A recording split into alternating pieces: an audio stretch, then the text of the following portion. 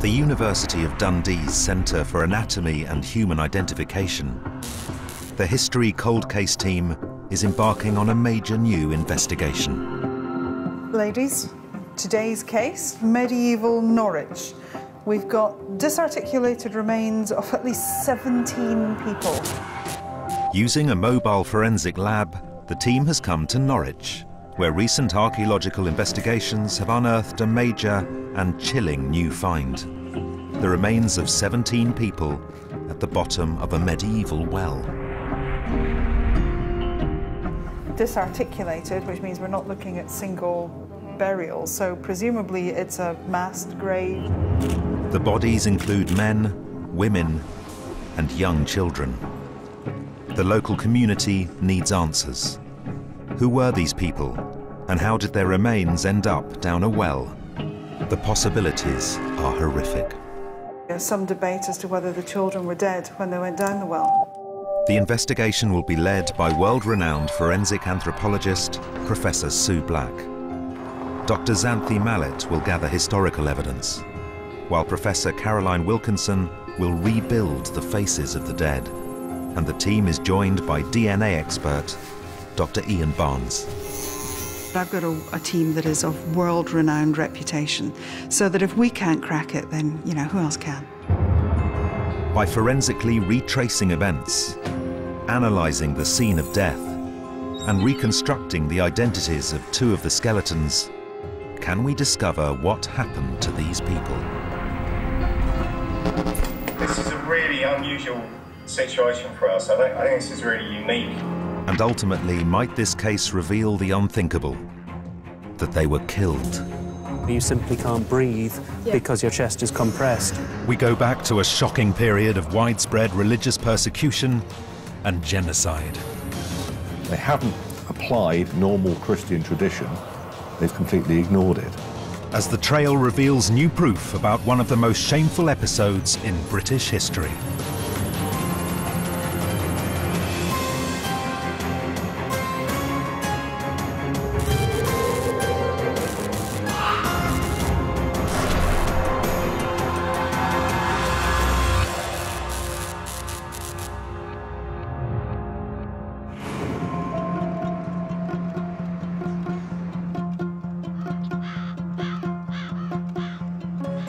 The team has been called to the cathedral city of Norwich.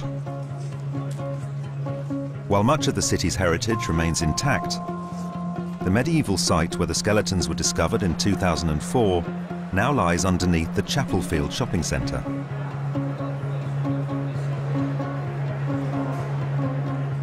Inside a mobile forensic unit, local archaeologists lay out the bones. The jumbled remains point to at least 17 individuals. It's thought there are 6 adults, both male and female, but more shockingly, 11 children, aged from just 2 years old. This is one of the most troubling archaeological hauls the team has been presented with.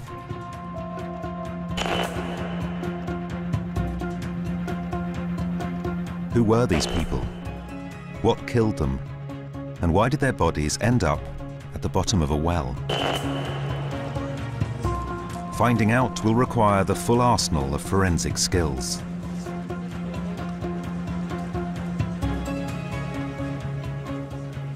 Professor Caroline Wilkinson and Dr. Xanthi Mallet will initiate the investigation, before reporting back to Professor Sue Black at Dundee HQ. This time round, we go out into the community. So we go down to the site where the bones were found, we talk to the people who were involved, and we look at those bones on that site. We then go and do our analysis, and we come back and we present to the community what it is that we found. Connecting the skeletons to the context of where they were found is a crucial first step in what promises to be a challenging case. The original excavation was led by archaeologist Giles Emery. He arrives at the mobile lab to bring Xanthi up to speed with the possible theories about this bizarre discovery. When we first found them, we suspected it could be a plague burial. because that's the kind of thing, you know, a mass burial in an unexpected place. To test the idea that these were plague victims, they did carbon dating. We've had 2 carbon dates done. They're actually we're probably between 12th to 13th century. But the dates didn't add up, as the 12th or 13th century is too early for plague. Plus, there's the strange position in which the bodies were found, several meters down in what seems to be an old well. Giles is hoping the team can come up with some new leads to explain this unique find.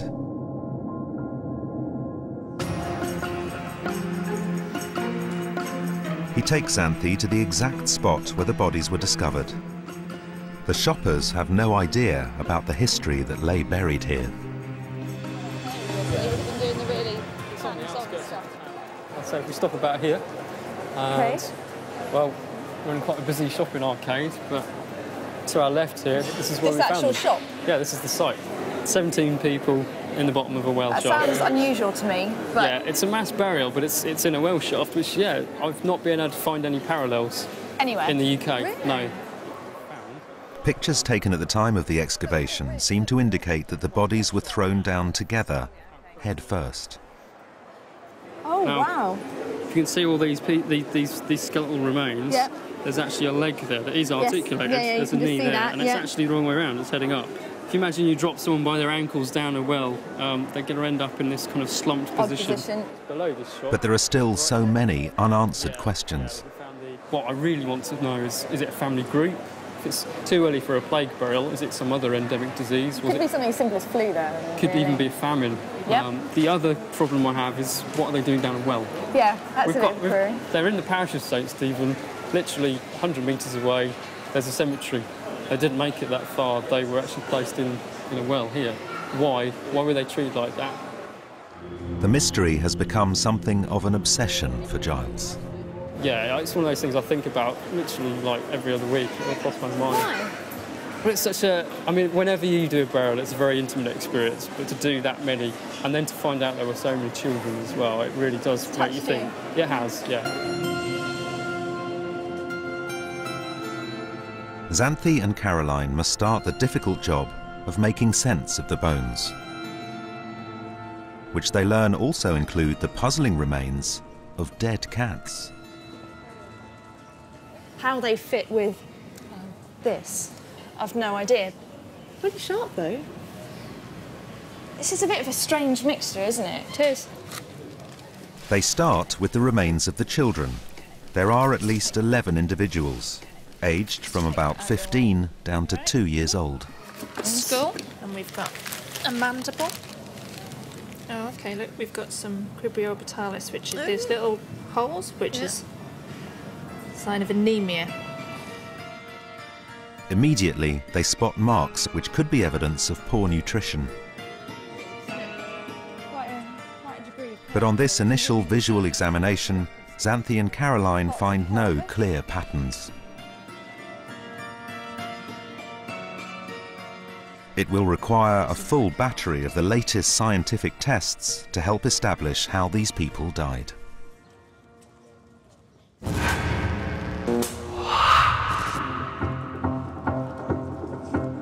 The team continues to work into the night.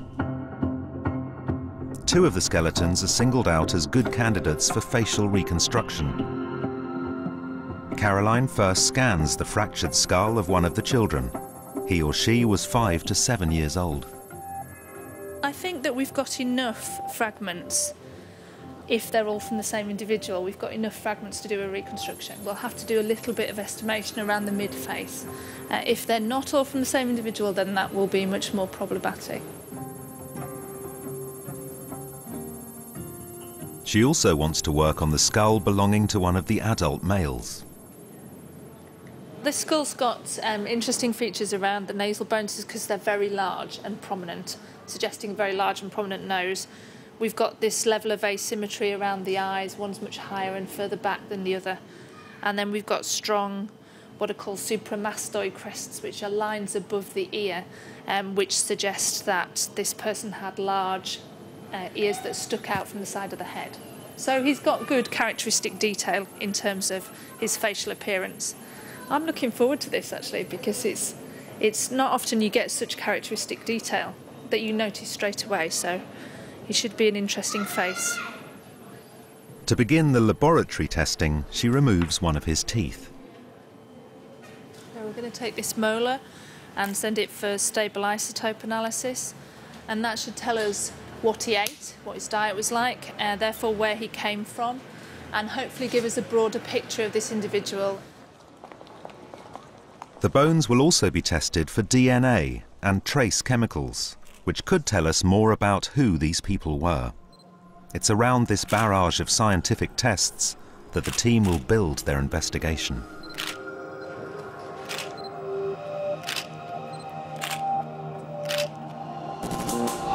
But will they be able to bring identities back to the two skeletons they selected, the man and child?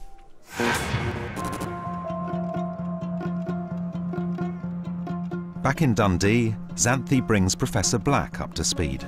I've got a CGI actually which works for you, which is fantastic actually. So this is obviously rows of houses right in the centre, kind of where you'd have your bins out, you know, in the back garden as it were. So the well is right in the middle of this community. Oh, I don't like going down. Oh, I know. It makes you want to lean over the edge. So this is obviously showing the shaft of the well, and this is representative of the bottom. I know. Yeah. You can see the soil compacting all of them down into one group. That's great. A thin layer of soil on top of the bodies means they were deposited at the same time. The obvious first question is, was this foul play? They could have actually been murdered and put down the well. Are we talking about that type of disposal? Event? Exactly. Well, only if we see any signs of perimortem trauma that would indicate a violent death. The apparent lack of damage caused around the time of death means they dismiss the idea of murder, for now at least. So is this perhaps a place where the sick or deprived ended up when they died? So this was a time of kind of hardship in England. You did get famine and things. There was some signs of anemia, signs in there. Okay. Yeah. Or are we talking about some type of disease that's hit the population? The fact that we've got so many children could be dysentery, something like that. Okay. Obviously, if a lot of individuals die at the same time, you need to remove them from the population as quickly as possible and get rid of them. Yeah, you don't really want them hanging around, do you? The team agrees that poverty and disease are the obvious places to start to look for a cause of death.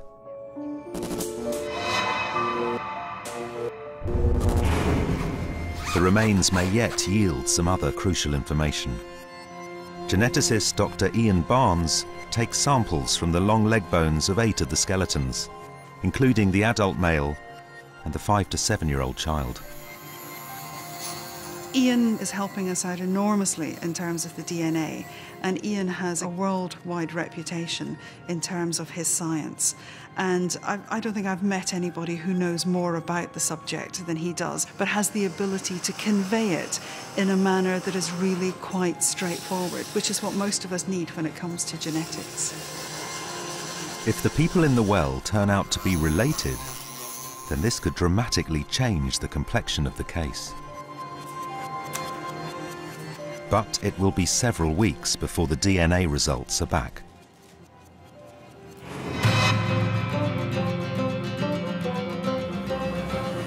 Meanwhile, to start the historical investigation, Xanthi needs to understand what Norwich was like in the 1100s and 1200s. At that time, Norwich was England's second largest city. Its expansion built on its position as a major centre of manufacture and trade. The population had ballooned to over 12,000. But who was living in the immediate area around the well?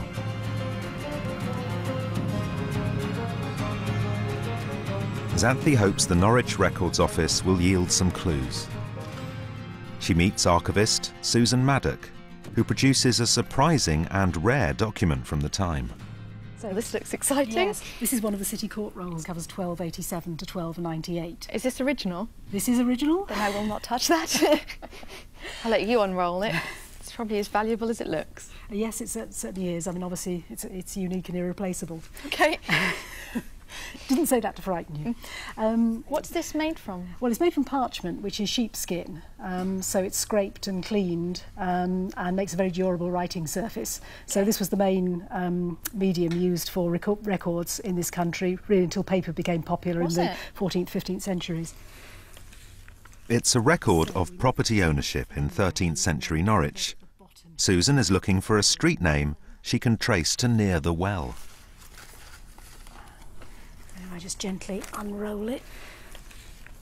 Now, what we're looking for, yes, in the margin here, we can see this little marginal note that looks like NEDA. See, this is Latin. This is Latin, yes. And that's pointing out this word here, Needham, N-E-D-H-A-M. And I see, looking at a modern reconstruction map of Norwich, which shows the medieval street names, and on this map it's shown as Vicus, which is the Latin for street, de Nedum. So we can see that matches with the Nedum in our deed here. So this street was originally called Vicus de Nedum? Yes, or Nedum or Needham Street. Right. So the block that I'm interested in on here is represented by this area here? It is, that right? Yes, yes. The document also reveals the occupations of property owners. I can't help noticing that in this map there are a lot of butchers turning up. Butcher, merchant. Is there any evidence of tanning or skinning, those kind of industries? Because there were cat bones down the well, kind of mixed in with the human bones. I'm wondering whether we might actually find something on here that would help explain that a little bit. Well, let's give it a try. I notice there's a Skinner down here, and this is only a short distance away from like 4 doors your area. down. Yes. 1295, we've got John de Sayham, that would work. a Skinner. Wow. And if we actually look at the other side, moving along what's now St Stephen's Street, this diagram here, there are quite a number of tanners in this area towards Horsemarket. So again, the right time period. Yes. So, yeah, these people could have actually been living in or very near the people who ended up down the well. So we're really looking at working class people, aren't we? Which fits with everything else I think I found out. So, were our people local skinners or tanners? And if so, could their profession offer clues as to a cause of death? Xanthi hits the streets of Norwich's Old Town with local historian Brian Ayres. Isn't it? It's lovely. It's very picturesque now, but it would have been distinctly less picturesque in the 12th and 13th centuries. I mean, we're on a street which is next to the river. This is a river which a whole range of industries are using for dye works, for tanners, for skinners. So the dirtier trades. The dirtier trades. So all this effluent material is flowing down behind the buildings which would have been stood here. This could explain the puzzling cat bones in the well, which may be a byproduct of the manufacture of cat skin gloves, highly prized across medieval Europe. This was just one aspect of a widespread skinning and tanning industry, and it was dirty work. Medieval tanners often used human urine and feces collected door to door to soften the leather. Your life expectancy is probably going to be less in Norwich than it is out in the countryside. Really? Because of the noxious fumes and the poor living conditions, but it will be a shorter life, but probably an economically better one, potentially a better one. Isn't and it? so one does get people arriving here for that very reason. It's clear that poor hygiene and harsh working conditions would have made local people vulnerable to serious infection. Back in Dundee, Caroline is ready to start the facial reconstructions. We've got the skull of the male adult from the Norwich well. You can see the bits that are pale are the pieces of bone that we have, and the green areas are the areas that I've had to estimate. We just had this one piece of missing mandible. So all round, I'm quite interested by this skull. It's got lots of nice characteristic detail. The shattered skull of the child requires much more work, however. We've got to put together these fragments before we can do any reconstruction. And what we can do in the computer is we can take one of the pieces. Here we've got part of the forehead, and we can move it so that it's touching the other piece and realign it. We can put it roughly in the right position and then we can tweak it. So this is our skull when it's been totally reassembled. And those are the areas that have been estimated in green. Reconstructions of children have their own unique challenges. It's very difficult to tell whether the individual is male or female when the child is this young. So girls and boys are between the ages of 5 and 7 are indistinguishable facially. We tend to judge the sex of a child in relation to their hairstyle, their clothes that they're wearing, how they're being treated by others around them. We're actually very bad at estimating whether a child is male or female from just the face, especially at this age. Soon, actual faces will start to emerge as Caroline adds the muscle, skin and features to each reconstruction. With squalid living conditions around the well area and apparent signs of malnutrition on the bones, but no obvious trauma, is disease now the most likely culprit in the story of what happened to these people? And if so, what killed them? The 11 and 1200s marked a time of huge population growth for Norwich, and the sick started to be catered for in new charitable medical centres. It is, it's amazing. Founded in 1249. The Great Hospital of Norwich was one of the first of its kind in Britain. Xanthi meets Professor Carol Rawcliffe here, a specialist in medieval health. I actually have a photograph of one of the specimens I've been looking at. And she's interesting because obviously we've got some of the skeletal markers, we've got the Cribblepatalia. That's a sign of iron deficiency, and what's fascinating is that other excavations in Norwich have revealed a very high incidence of this, up to 70% in some cases, among women and children.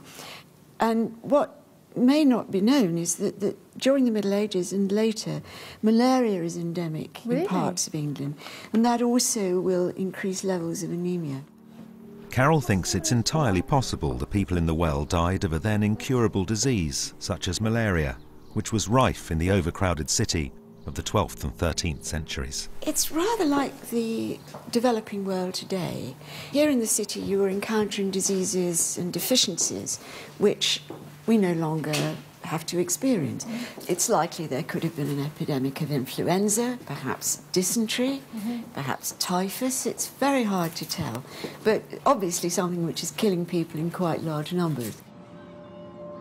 Charitable hospitals had close links to the church, and the sick believed going to hospital could erase their burden of sin.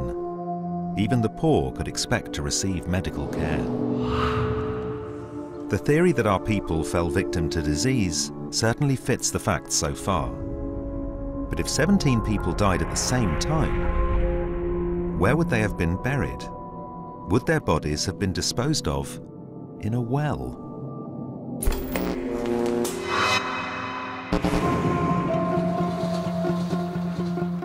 To find out how people were buried during the epidemics which hit Britain in the Middle Ages, Xanthi heads to Bishopsgate in London, once the site of a vast medieval cemetery. No other burials in wells have ever been found in the UK, but under the pavement here is an extraordinary site called the Charnel House, where hundreds of bodies have been excavated from deep shafts. The way people were laid to rest here might offer vital clues. Hello, Chris. Hi. Man behind the wall. Welcome to the Charnel House. Fantastic. Oh, should we go out the rain? If you come in this way. Chris Thomas from the Museum of London excavated this site, which was used for a huge number of mass burials. This Charnel House sits in the middle of a cemetery that we excavated about 10,500 skeletons from. Wow. And it was in use from around about 1150 till 1540. And it's a cemetery that's associated with a medieval hospital.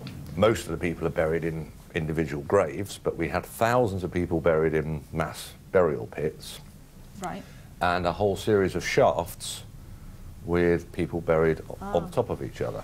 And what you find, generally speaking, even in Black Death burial grounds, any sort of emergency burial ground, that people are usually buried in a Christian manner. So you can see from some of the burials that we had, even in our mass burial pits, the skeletons are still being laid out on their back with their head at the west end, their feet at the east. Okay, so even in mass burials, the placement of the body is still really important. It is. So the myth that people are thrown off the back of carts into pits in the Black Death simply isn't true. So if I just show you some of the pictures from my site, you may get a better idea. Now this is a well shaft, and you can see they're all completely intermixed. This just looks like almost like rubbish thrown away, all mixed up, no care. Yeah, I think the difference is absolutely fundamental. Whoever's dealt with this, they haven't applied normal Christian tradition, they've completely ignored it. What Xanthi learns from the charnel house makes the well burial even more confusing. Even during the worst outbreaks of disease, people were not just thrown into the nearest hole. The church taught that to be buried in a non-Christian way would lead to purgatory and hell. Medieval Norwich was a devout Christian city with over 40 parish churches. So, why weren't our 17 people buried with the usual care? Could it be because they weren't Christians? This is not a Christian burial.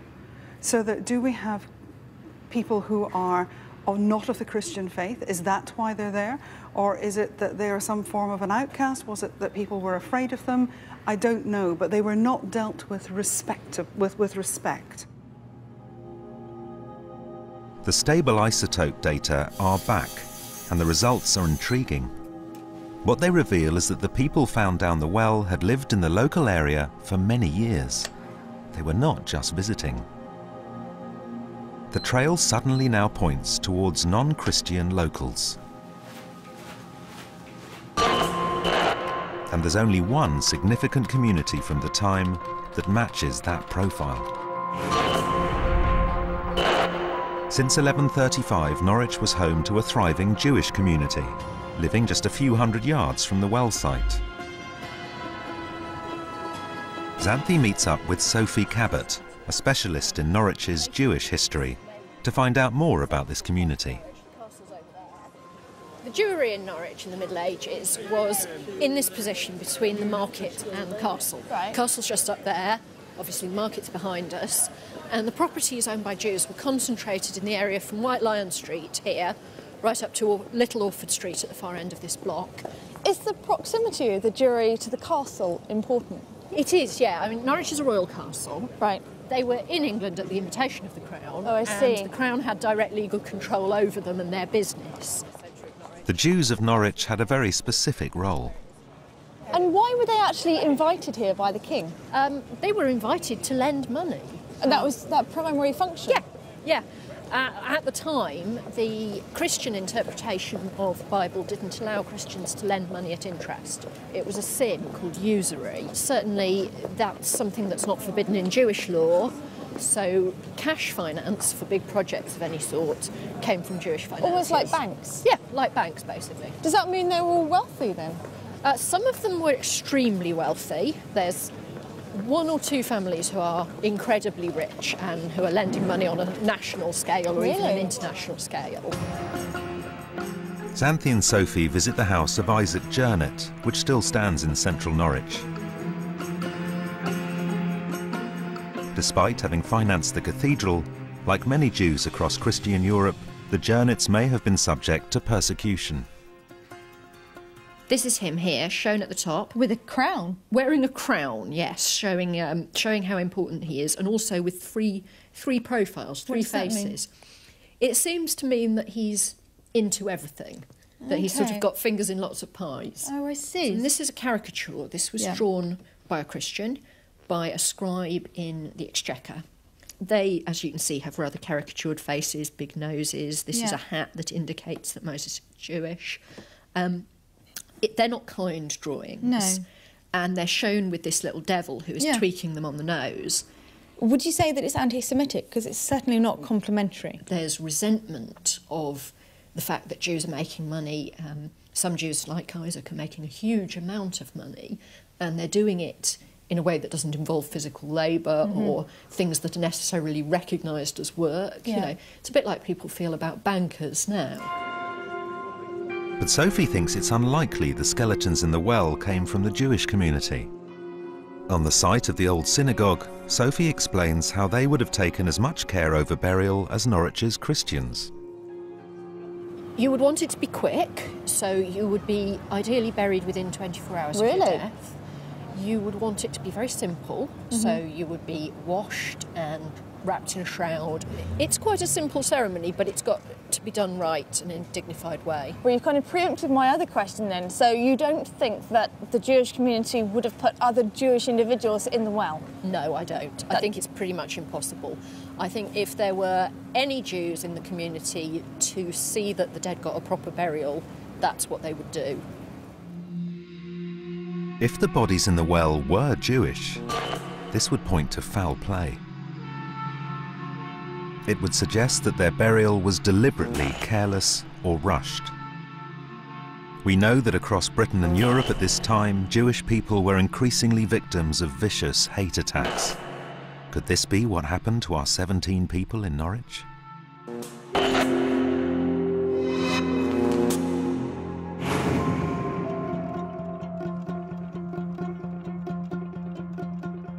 The DNA analysis is now complete. Aware that the case now risks grinding to a halt, the team hopes the results will provide a new lead. So how many did we take DNA samples from out of the, what was it, 17? I think we sampled 8, 8 different So individual from children through to adults? Yeah, we're trying to get a range. Well, the kind of DNA scenario. will perhaps not only tell us about family, but if there is any other connection, genetic type connection, you know, in a tight-knit group, then Ian might be able to tell us something about that as well. So, fingers crossed for DNA. Yeah. Where our money's on DNA. They call Dr. Ian Barnes. There we are. Okay. We've Hello. got you now. Hi. We are looking today at medieval Norwich. We're hoping, against all hope, that you'll have something interesting to tell us. No pressure. Okay, so some pretty interesting news with this card. Oh, good! Okay, so we actually got 8 samples. Yeah. Of the 8, one of them looks like there might be some contamination, or maybe it's heavily damaged in some way. Okay. So we'll disregard that one. The remaining 7, one of them has a very generic, standard European DNA type. Okay. One of them has a DNA type which is relatively uncommon across Europe, but it's still just a generic European kind of sequence. Okay. The other 5, however, have the same mitochondrial DNA Oh. sequence. So it looks like the 5 that have the same sequence, you could maybe assume or infer that they are directly internally related, yeah. Right. Remarkably, 5 of the people down the well were related to each other. But that's not all the DNA results reveal. Now, the more unusual thing is that there are sequences belong to a group which is relatively unusual in Europe. It occurs at about something like 6%. But it's a very high frequency, more like over 30% in Ashkenazi Jewish populations. Wow, that's interesting. That's just evidence, amazing. isn't it? So that's for how many individuals? 5. So that's 5 that we're happy with. It's an unexpected breakthrough in the case. The science has shown that at least 5 of the people down the well were from the Jewish community, and likely family members. This is a really unusual situation for us. I think this is a really unique set of data that we've been able to get for these individuals. I'm not aware that this has been done before, that we've been actually able to pin them down to this level of specificity about the ethnic group that they seem to come from. That's a good result. That's phenomenal. Thank you so much indeed. Bye. Bye-bye. I think what Ian has told us is truly amazing. It is. In that we clearly have family members. We've got a recognised group. And this is really pointing to something, the most tragic of all of those options possibly as well, is, with yeah. 11 children. 11 children and 6 of a adults. common maternal Closely DNA. linked. The story now looks set to take a much darker turn. There is a real temptation, I think, to go down the route of saying, because we've recognised the group, because we know they're a family, we're looking at something that's possibly more macabre, that we're looking at persecution. What we haven't yet got is the cause of death, or causes of death. I think we probably should go back to some of the bones and just have a look, because I'm concerned that we haven't got any form of a trauma. I mean, dropping down the well would cause trauma, and the prospect that, you know, maybe someone's gone down that well alive, especially kids, is horrendous.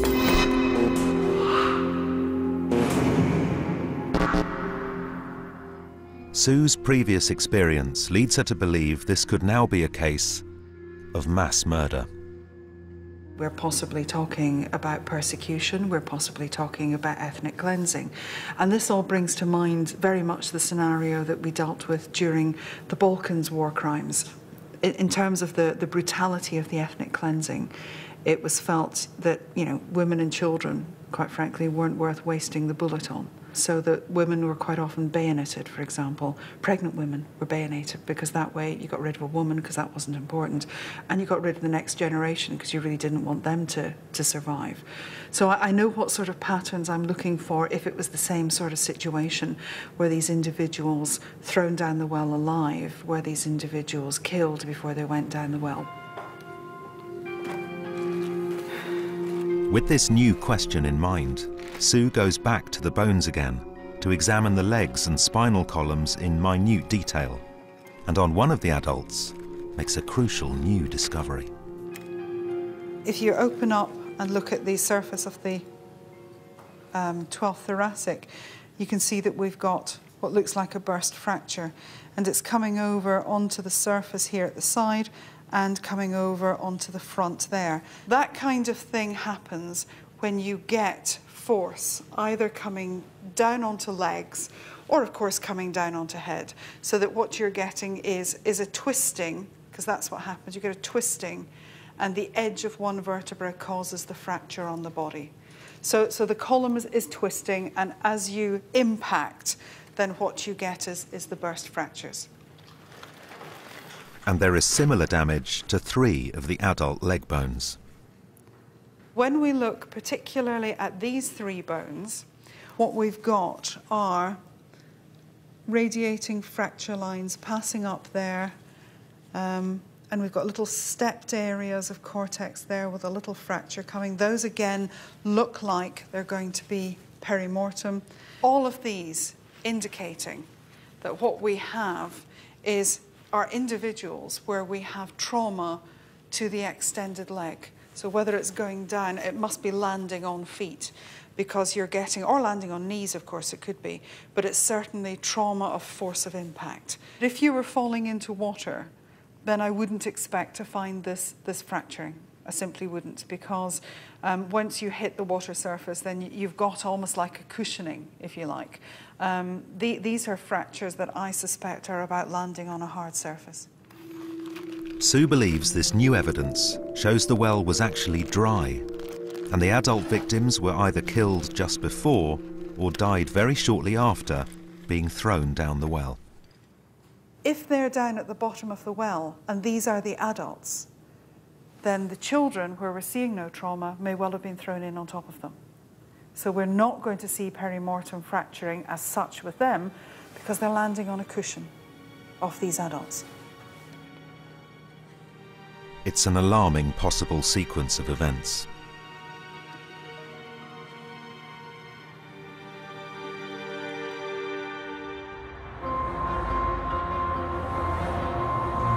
So, what would a modern homicide detective make of the circumstances of this case?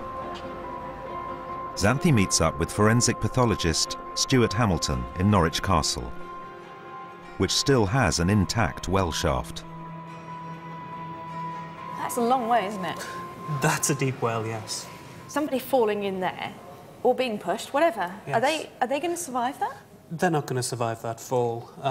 If the simple impact at the bottom doesn't kill them outright, then the deceleration is going to tear arteries, it's going to damage organs, you're going to bleed to death fairly rapidly. I mean, even if you don't die straight away. You're not going to be alive for long. What would you say if this were a forensic case presented to you, 17 people in a well, what would be your reading of it? One person in a well like that, to me, is something that's worrying. 2 people is very worrying. 17 people it's a mass grave. Would I put a slightly different slant on this, in your opinion, if I were to tell you that all of the individuals were from a minority group? I think it's almost just common sense, really. This is saying that it is a particular group which seems to have been targeted. In this sort of case, it's the accumulation of the evidence. It's not just one piece or the other piece. It's, as it all builds up more and more and more, you simply can't ignore all of these things coming together. And he feels the lack of fatal trauma on all of the bones does not rule out murder. It's not uncommon that you can get homicides where there really would be nothing left on the bones. Relatively recently, I've dealt with a case where there was a homicidal knife assault with neck wounds, arteries were damaged, but no bony injuries at all. Stewart explains another cause of death that leaves no marks, but may fit with so many people being thrown down a narrow well. The average adult human weighs 70 kilograms, and that amount of pressure pressing down on you with multiple people, it's going to compress your chest. There is a well-recognised phenomenon that's called crush asphyxia, where you simply can't breathe because your chest is compressed, and that could be by a wall that's fallen on you, but it could be by a pile of human beings. And some of the disasters with the football stadia, people crushed against fences, you simply can't move your chest because it's crushed so tightly, and it doesn't really bear thinking about in some ways. What's your gut instinct as to what happened? For these people's sake, what I hope happened was that they had their throats cut, that they were strangled, that they died a quick death and their bodies were disposed of. I fear that they were simply thrown down the well and left to die. It seems horrific. But if we're looking at 17 people who knew each other, perhaps even mothers, fathers, sons and daughters, then what events could have led to this? When Jewish people first moved to Britain following the Norman conquest of 1066, many settling in the key cities of London, Norwich and York, they enjoyed the protection of the crown. But just a few generations later, the story was very different. In England, protection wavered after Richard the Lionheart's coronation in 1190, and right across Europe, anti-Semitic propaganda was growing. Jews were accused of spreading plague, poisoning the water in wells, and even of using the blood of Christians in their rituals. But were our people somehow caught up in this? Xanthi travels to Bevis Marks in London, the oldest surviving synagogue in the country, to see Jewish historian Miri Rubin.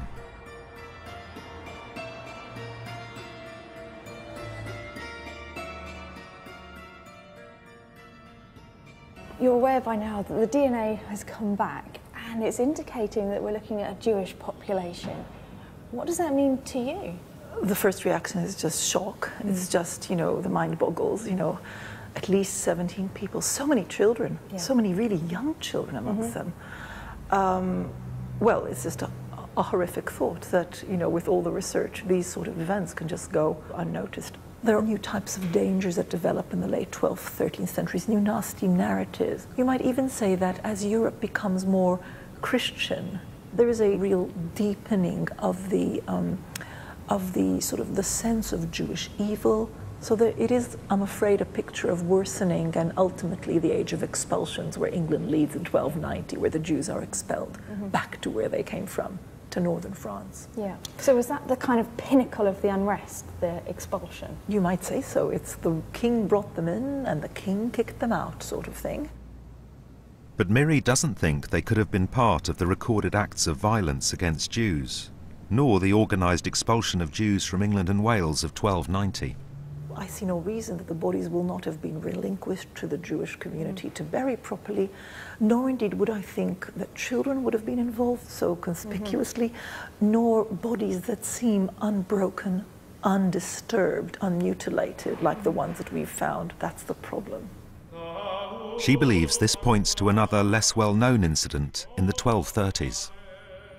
Another flashpoint that occurred to me is the 1230s. The 1230s that saw, on a number of occasions, violence in the streets of Norwich against Jews, and indeed, and very important for this case, a burning of some Jewish houses by Norwich people, because that would then suggest that maybe they died in their sleep from the inhalation of smoke, and thus they suffocated, because that would explain both the existence of the children and the fact that their bodies are not sort of mutilated in a way that you'd expect if it was just sort of real violence in the street and they were just felled.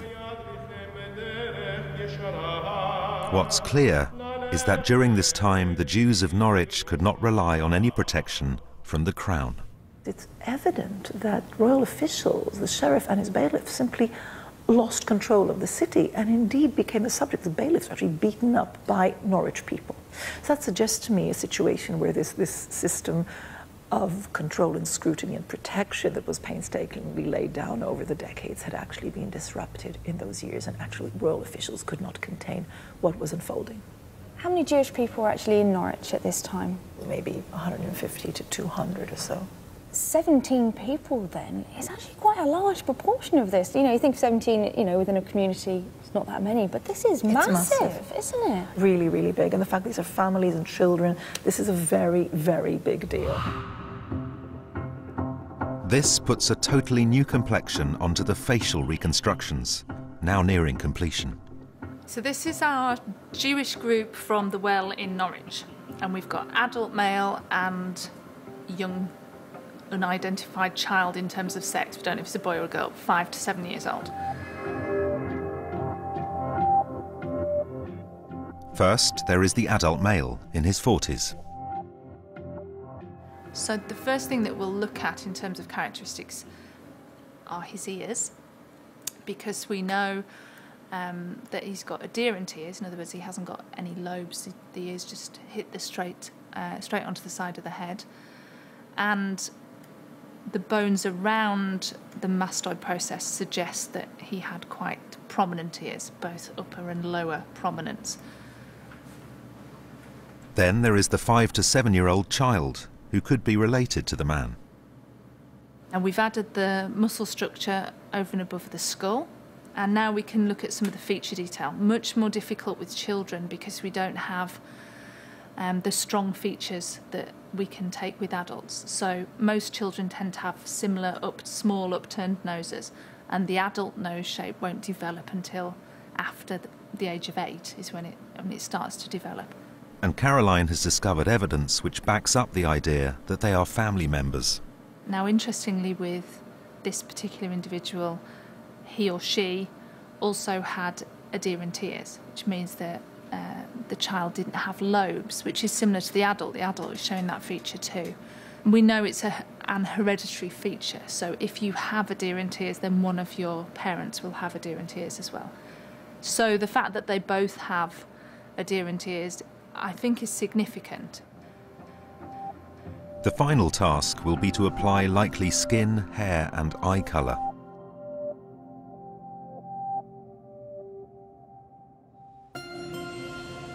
Did our man and child die from smoke inhalation when their houses were set fire to? Did they die once in the well from crush asphyxia? Or is there still another scenario which could explain the lack of fatal trauma on the bones? Xanthi has come to Clifford's Tower in York to take part in an annual service commemorating a very different sequence of events, which led to the tragic loss of many Jewish lives. In March 1190, about 150 Jews, men, women and children, sought protection in the royal castle here, now known as Clifford's Tower, where they could usually rely on royal protection. the Sheriff of Yorkshire decided to order the ejection of the Jews from the castle. And the families inside, deciding that the end had come, followed the tradition of heroic martyrdom, that they should take their own lives rather than die at the hands of the mob. The father of each household killed his own family and was then killed by the rabbi.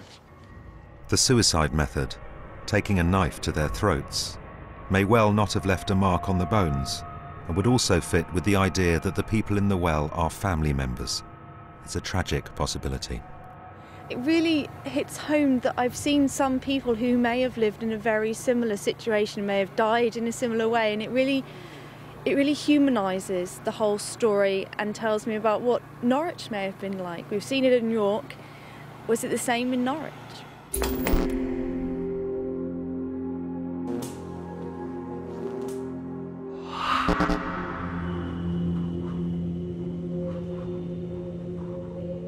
The team has reached the end of this investigation. The first examination of the bones took place in the depths of winter.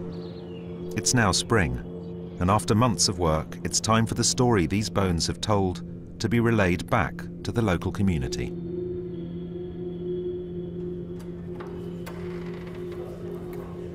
Sue, Caroline and Xanthi return to Norwich and the medieval Guildhall.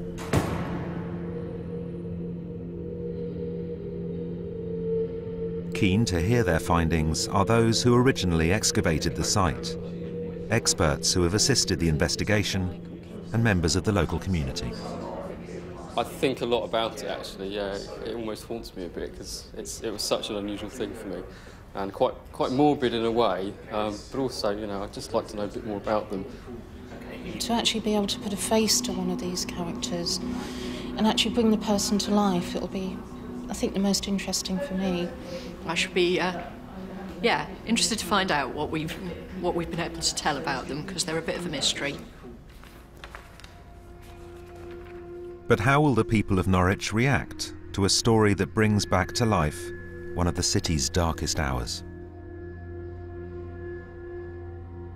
What we have started to do by bringing the science into this investigation is to allow us to look at the story from a different perspective. Why were they in a well? Were they alive or were they dead when they were placed in the well? And how do they fit into the history of Norwich at the time as we know it? Sue details some of the major twists that the investigation took, starting with the idea of disease. So it's not leprosy, it's not TB, it's not something that leaves a skeletal lesion, but that doesn't rule out all of the enteric diseases. But there was the stumbling block of unchristian burial.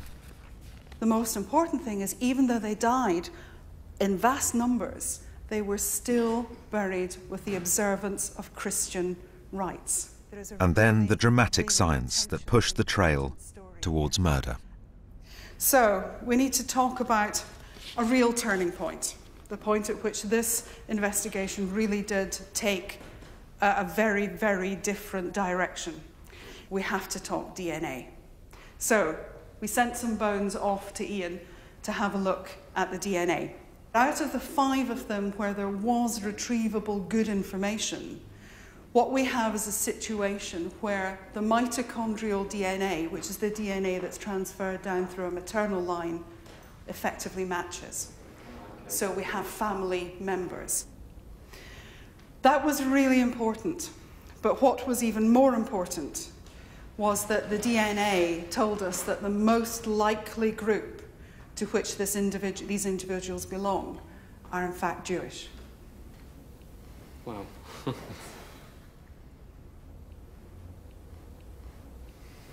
Wow, I'm actually quite shocked about that. Well, you weren't the only one. If it's not a natural death, then I have to go back to where I was in Kosovo and to say, are we looking at a non-natural death? Are we looking at a murder scenario? Everyone is shocked at the idea that the people of Norwich once participated in the Europe-wide Jewish persecution. Usually this is the nice bit for everybody where I reveal a face, but it doesn't feel that way today. So let me first show you our male adult face.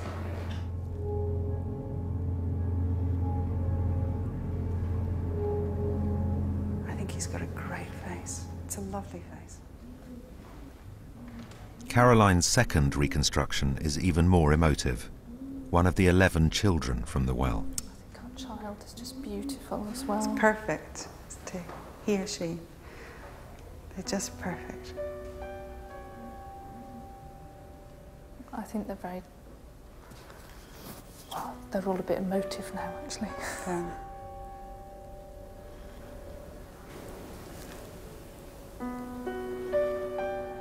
We know what we might be looking at here is father and son, or father and daughter, or uncle and niece, or uncle and nephew, etc. But a familial bond of some sort. And those might still be skeletons, but these are now people.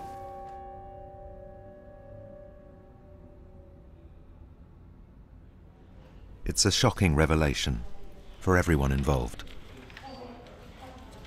It's very sad for Norwich. It changes the story of what we know about this community. You know, we don't know everything about this community, but what we thought we knew is changed by this, yeah. No, it was a big surprise, really. It's not what I was expecting at all. I knew that we were going to learn something, and I really didn't think it was going to go in that direction. We had an idea that they died horribly, but the thought that it could be self-inflicted possibly is rather upsetting.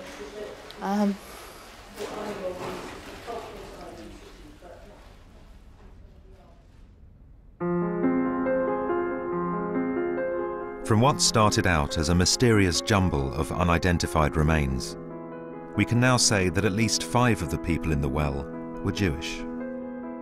We know that the children could likely have been from the same extended family or community, and tragically, that the trail points to them having possibly been murdered or pushed into suicide. This story throws new light on the horrific spate of persecution that ran through medieval England, which saw Jews used for their money, forced to remain social outcasts, and ultimately left without protection from the angry mob. The bones will now be handed back, perhaps for eventual reburial. Do you know, today was hard. I don't think I quite expected it to be as hard as it was. And it's how I feel every single time I have to talk to families today when we bring the news. And in forensic anthropology, the news that we bring is always bad news. It's the news that says, I'm sorry, your son's dead, your mother's dead, and you have to deal with the emotion. We were bringing the information to a community that was going to be seriously affected and seriously challenged by what we were going to say.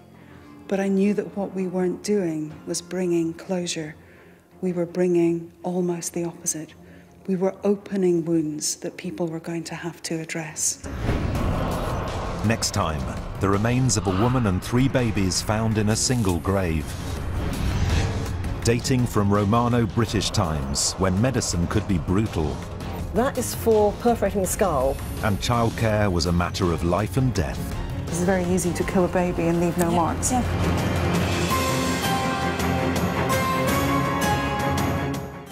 And there's another History Cold Case here on BBC HD on Thursday night at 9. Next this evening, it's The Apprentice.